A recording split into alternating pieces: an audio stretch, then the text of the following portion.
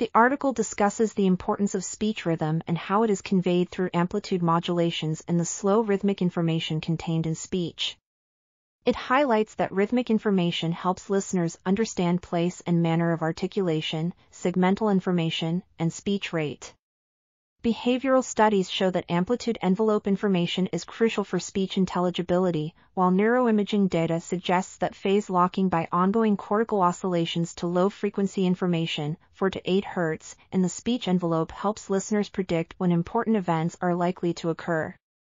The article proposes a framework through which neural entrainment to speech rhythm can explain effects of speech rate on word and segment perception, with lateral anterior temporal cortex functioning in a domain-general fashion to support ongoing memory and integration of meaningful input.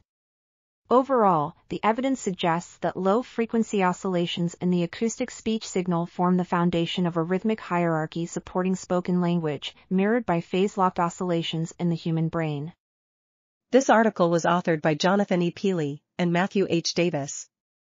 We are RTCLTV, links in the description below.